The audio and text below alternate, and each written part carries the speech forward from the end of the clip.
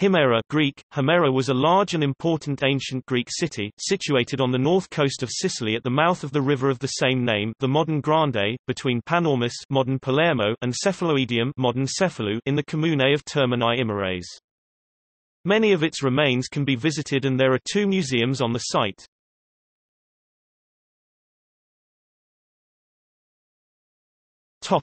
History.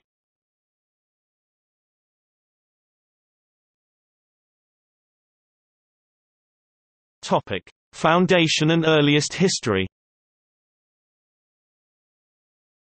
Himera was the first Greek settlement on this part of the island and was a strategic outpost just outside the eastern boundary of the Carthaginian-controlled west.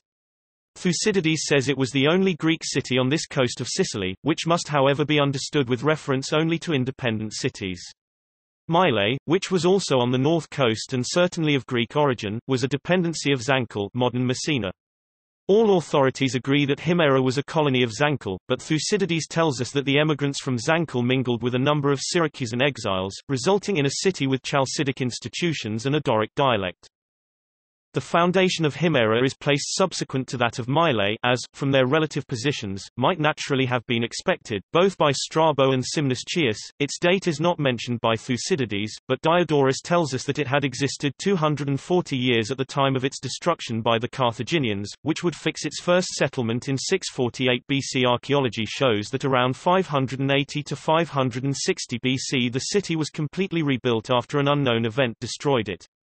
There is otherwise very little information as to its early history. An obscure notice in Aristotle, from which it appears to have at one time fallen under the dominion of the tyrant Phalaris, being the only mention found of it, until about 490 BC, when it afforded a temporary refuge to Scythes, tyrant of Zancle, after his expulsion from the latter city. Not long after this event, Himera fell itself under the yoke of a despot named Tyrillus, who sought to fortify his power by contracting a close alliance with Anaxilas, at that time ruler both of Rhegium modern Reggio di Calabria and Zancle. But Tyrillus was unable to resist the power of Theron, despot of Agrigentum modern Agrigento, and, being expelled by him from Himera, had recourse to the assistance of the Carthaginians, a circumstance which became the immediate occasion of the first great expedition of that people to Sicily, 480 BC.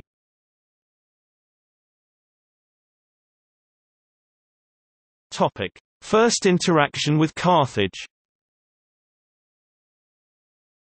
The magnitude of the armament sent under Hamilcar, who is said to have landed in Sicily with an army of 300,000 men, sufficiently proves that the conquest of Himera was the pretext, rather than the object, of the war. However, it is likely that the growing power of Himera in the immediate vicinity of the Carthaginian settlements of Panormus and Solus had already caused concern among the Carthaginians. Hence it was against Himera that the first efforts of Hamilcar were directed. Theron, who had thrown himself into the city with all the forces at his command, was able to maintain its defense until the arrival of Gelon of Syracuse. Despite the numerical inferiority of his forces, he defeated the army of the Carthaginians with such slaughter that the Battle of Himera in 480 BC was regarded by the Greeks of Sicily as worthy of comparison with the contemporary victory of Salamis. The same feeling probably gave rise to the tradition or belief, that both triumphs were achieved on the very same day.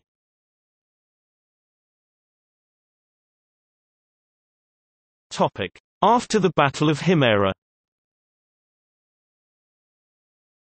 This victory left Theron in the undisputed possession of the sovereignty of Himera, as well as of that of Agrigentum. He appears to have focused on Agrigentum, and left the government of Himera to his son Thrasaidius. But the young man, by his violent and oppressive rule, soon alienated the minds of the citizens. They applied for relief to Hieron of Syracuse, at that time on terms of hostility with Theron. The Syracusan despot, however, betrayed their overtures to Theron. He took vengeance on the Himerians, putting to death a large number of the disaffected citizens and driving others into exile. Shortly after, seeing that the city had suffered greatly from these severities and that its population was much diminished, he sought to restore its prosperity by establishing there a new body of citizens whom he collected from various quarters.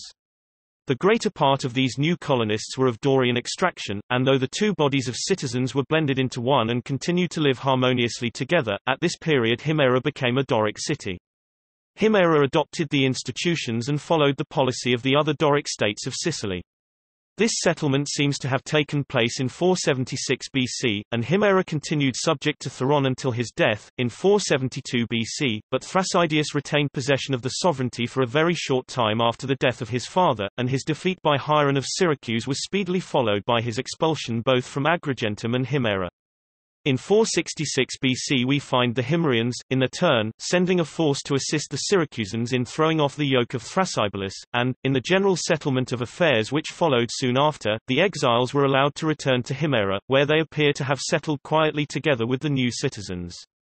From this period Diodorus expressly tells us that Himera was fortunate enough to escape from civil dissensions, and this good government must have secured to it no small share of the prosperity which was enjoyed by the Sicilian cities in general during the succeeding half-century.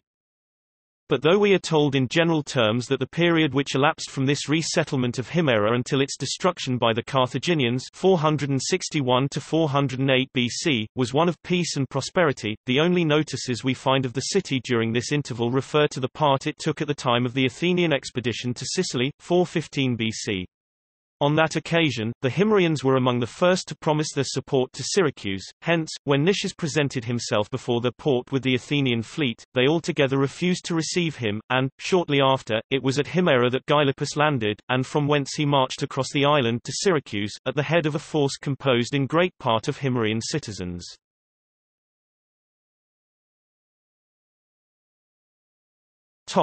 Destruction by Carthage. In 409 BC the prosperity of the city was brought to an abrupt end by the great Carthaginian expedition to Sicily. The ostensible object of the expedition was the support of the Segestans against their neighbours, the Selenantines. The Carthaginians, though, had greater ambitions. Immediately after the destruction of Selinus, Hannibal Mago, who commanded the expedition, hastened to turn his arms against Himera. That city was ill-prepared for defense, its fortifications were of little strength, but the citizens made a desperate resistance, and by a vigorous sally inflicted severe loss on the Carthaginians. They were at first supported by a force of about 4,000 auxiliaries from Syracuse under the command of Diocles, but that general became seized with a panic fear for the safety of Syracuse itself and abandoned Himera, leaving the unfortunate citizens to contend single-handed against the Carthaginian power. Their defences failed and the city was soon taken by storm. A large part of the citizens were killed and at least 3,000 of them, who had been taken prisoners, were put to death by Hannibal as a sacrifice to the memory of his grandfather Hamilcar. The city itself was utterly destroyed, its buildings razed to the ground, and even the temples themselves were not spared. Diodorus, who relates the total destruction of Himera, tells us expressly that it was never rebuilt, and that the site remained uninhabited down to his own times. It seems at first in contradiction with this statement, that he elsewhere includes the Himerians, as well as the Selenantines and Agrigentines, among the exiled citizens that were allowed by the treaty, concluded with Carthage, in 405 BC, to return to their homes, and inhabit their own cities, on condition of paying tribute to Carthage and not restoring their fortifications.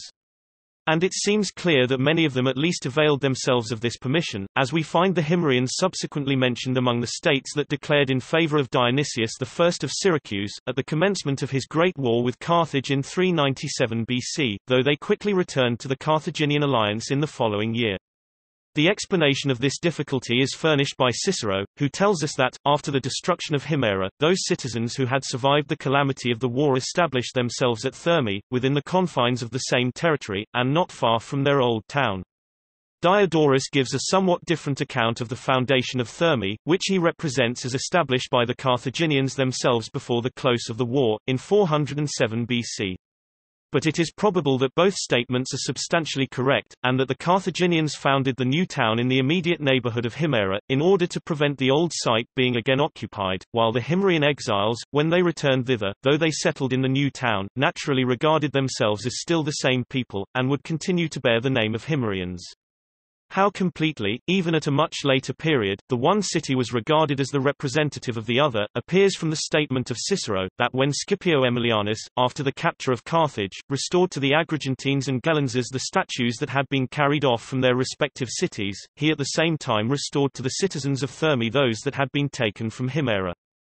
Hence we cannot be surprised to find that, not only are the Himerians still spoken of as an existing people, but even that the name of Himera itself is sometimes inadvertently used as that of the city. Thus, in 314 BC, Diodorus tells us that, by the treaty between Agathocles and the Carthaginians, it was stipulated that Heraclea, Selinus and Himera should continue subject to Carthage as they had been before. It is much more strange that we find the name of Himera reappear both in Mela and Pliny, though we know from the distinct statements of Cicero and Strabo, as well as Diodorus, that it had ceased to exist centuries before.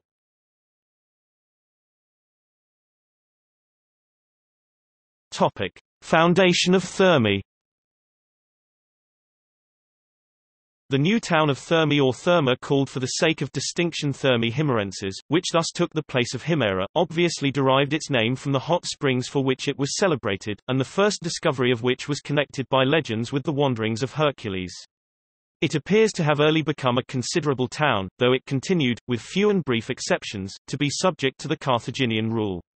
In the First Punic War its name is repeatedly mentioned.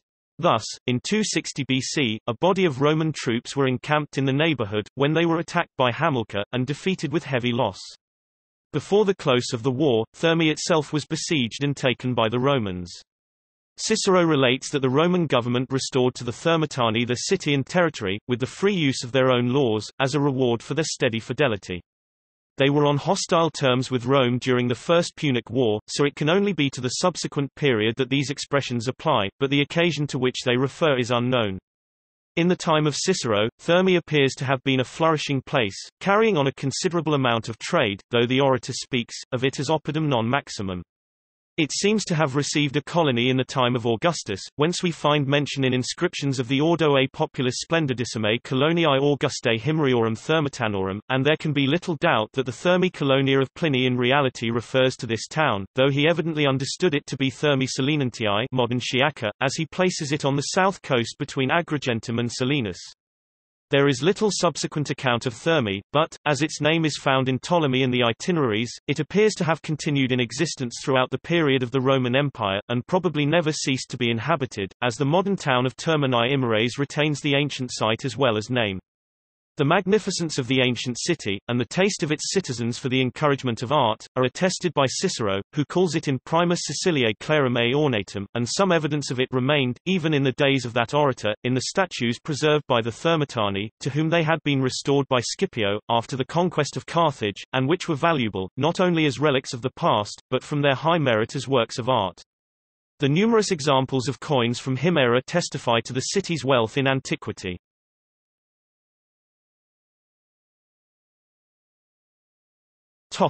Site.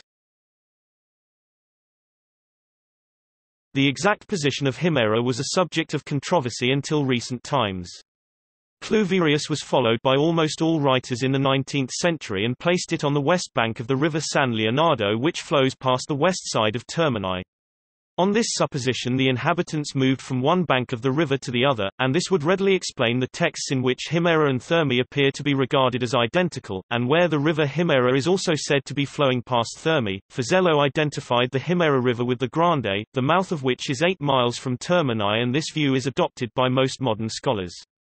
This distance is not too great to be reconciled with Cicero's expression, that the new settlement was established non longe ab arpido antique, while the addition that it was in the same territory would seem to imply that it was not very near the old site.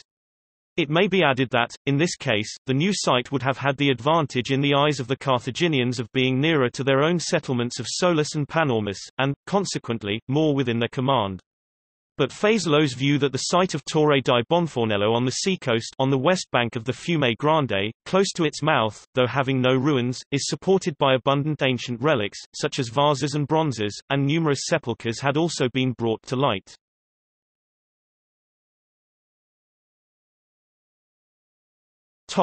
Archaeology. Many parts of the ancient city have been excavated in recent years and can be visited. Of the lower city the main visible remains consist of the monumental Tempio della Vittoria, Temple of Victory, a Doric structure built to commemorate the defeat of the Carthaginians. The upper city on top of the hill has remains of other temples and of many other buildings. At various locations around the city were the town's necropoles, and many artifacts recovered are displayed in both museums on site. There are also impressive displays in Palermo's Museo Archeologico Regionale.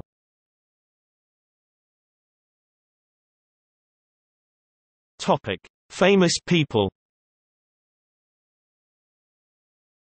Himera is said to be the birthplace of the poet Stesichorus, but in fact he was born in the Magna Graecian town of Metaros, modern Gioia Tauro, in 630 BC. He moved to Himera in later life and wrote his poetry whilst a resident of the town. Ergoteles, whose victory at the Olympic Games is celebrated by Pindar, was a citizen, but not a native, of Himera. On the other hand, Thermae had the honor of being the birthplace of the tyrant Agathocles.